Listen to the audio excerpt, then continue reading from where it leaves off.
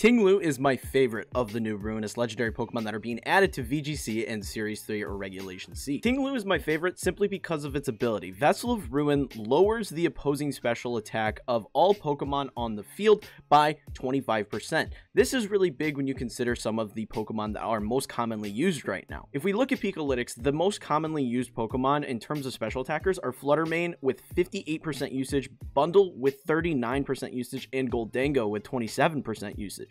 These Pokemon are huge threats currently in the format, and having the ability to off-rip just lower their special attack is a huge bonus. Not to mention that Ting-Lu has natural bulk with a 155 base HP, 125 base defense, and 110 base attack. This is incredibly powerful just to begin with. With an 80 special defense stat, adding an Assault Vest to this makes you an absolute unit and very difficult to remove, and that is why